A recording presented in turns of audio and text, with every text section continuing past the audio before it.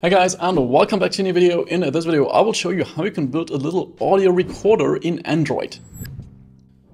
So I installed this app on my Google Pixel here, and if I hit start recording and then say something, you can already see in the top right corner that it uses my microphone, and then after a while I click stop recording and then click play. You can hear that it actually recorded what I was just saying. So let's try this. Recording and then say something, you can already see in the top right corner that it uses my microphone, and then after a while I click. As you can see, that is working perfectly fine. So let's jump into an empty Android Studio project, Jetpack Compose, and let's get started. The first thing I want to do is I want to jump into our root package and create a new package for our recorder. Because on the one hand, we of course need a recorder, and then we need an audio player to actually play the recording, so we see that we successfully recorded something. Let's just call it record, and in there I will create an audio recorder, which will be an interface.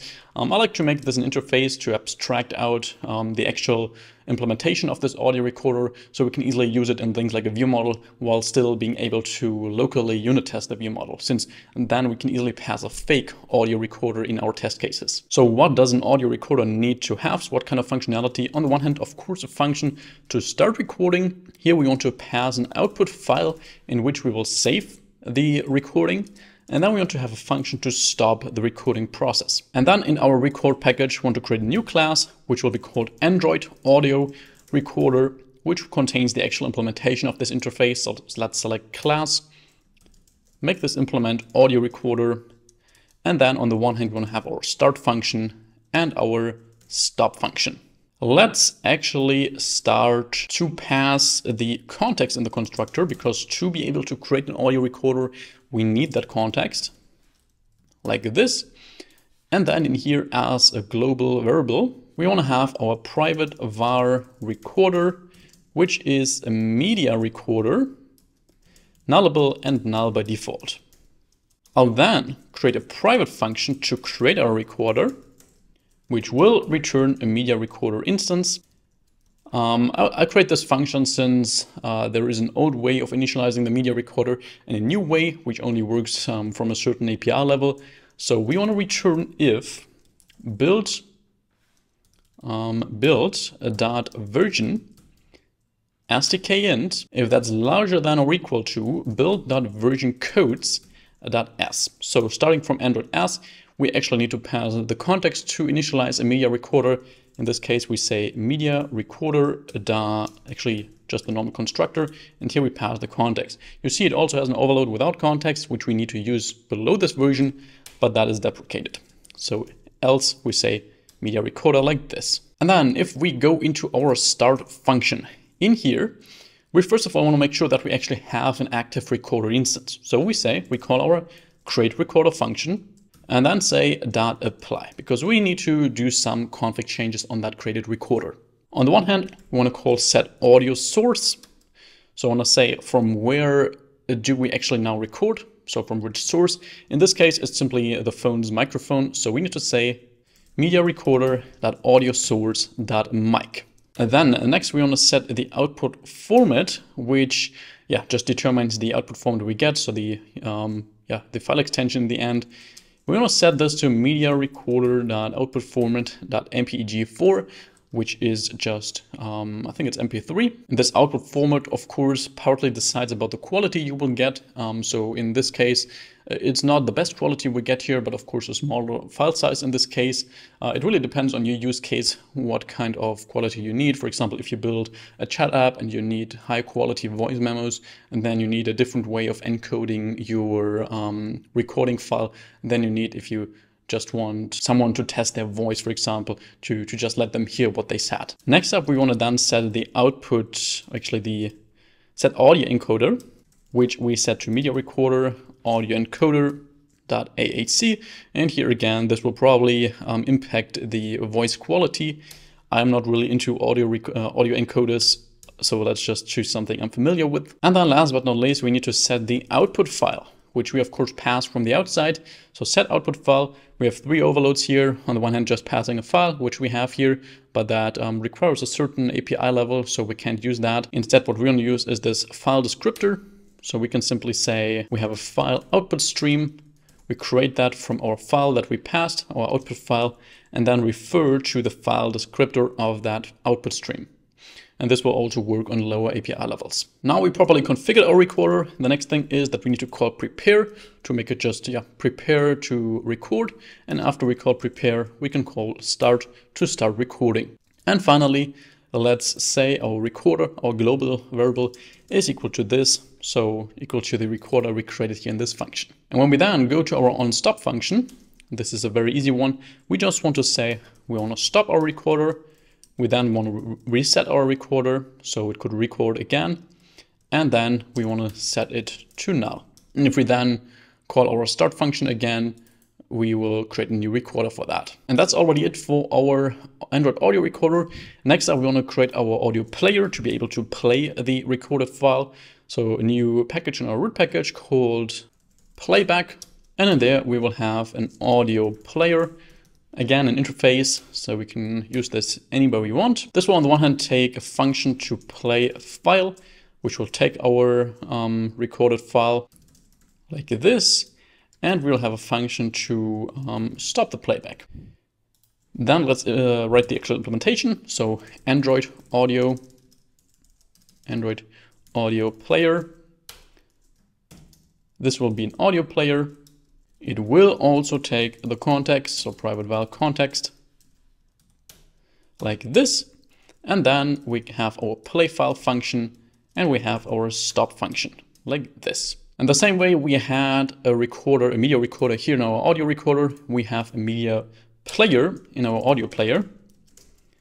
So player is a media player and null by default. And then here in play file, we want to initialize that player, of course. So we say media player dot create, we pass our context, and we need to pass a URI from where we want to play this file, which is simply the passed file dot to URI. And make sure to choose this URI, not the capitalized one. I mean the uppercased one, like this. Then we can also call apply on this. We say player is equal to this, and we want to simply start the playback. That's how easy we can actually play an audio file. When we call stop, we again just want to make sure we stop our player. We want to release the resources of our player and then set it to null, like this. And that's it. Next up, let's go to main activity and create a little UI so we can actually try this out. On the one hand, let's have a private val recorder by lazy, which is an Android audio recorder. We pass the application context to create that. And we also want to have a private val player by lazy, which is an Android audio player, and also pass our application context.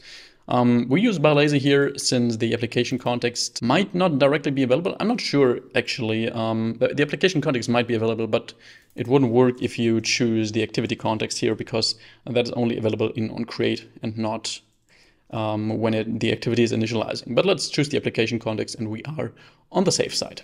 And one thing we also want is a private var audio file, so the file we actually save the recording in. And then the simple layout we actually create here is, you don't see this, but in the end just 4 buttons. We can also just put these in a column. This isn't meant to be a beautiful layout, but rather a functional one. So let's have a column that we use to fill the whole size of our screen. And we could say the vertical arrangement is center, the horizontal alignment is center horizontally to just center our buttons.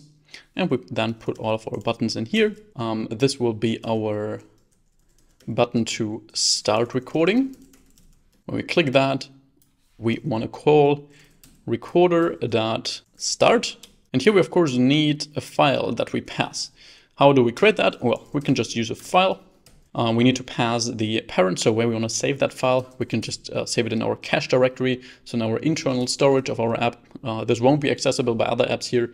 For that, you would need to use external storage, which is more complicated and might require permissions or scoped storage stuff. Very complex, so let's choose internal storage for simplicity here. And the file name is just audio.mp3, for example. You can then call that also to make the recorder start with that file.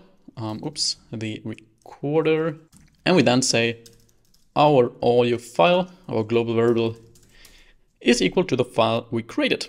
Cool. Cool. Let's copy the button, paste it below for stopping the recording. So here we simply call recorder.stop, stop recording.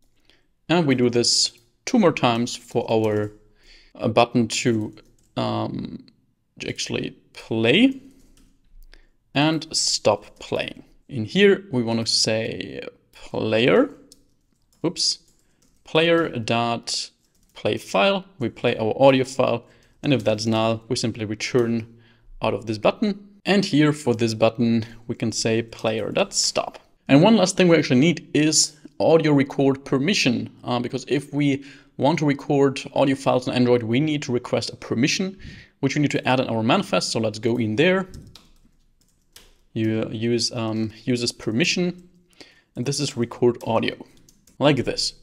We then need to request that. I won't do any fancy permission handling here, so all I will do is I will request the permission and then just assume that the user accepted it, because this video is really not about permission handling, but rather about just how you can record audio files. If you want to learn how you can do proper permission handling, then I also have a video about that, which I will link somewhere up here. So feel free to watch that as well, to also learn how you can show the different permission rationales if the user declines it, how to send them to the app settings if they decline it, things like that. Let's just go in here and say activity compat.request permissions. The activity is simply this. The permissions we want to request is an array of manifest, permission, record audio. And the request code, we don't care about that. Let's just choose 0. If we launch this and take a look here on my device, then we do get our permission request, so let's pick while using the app.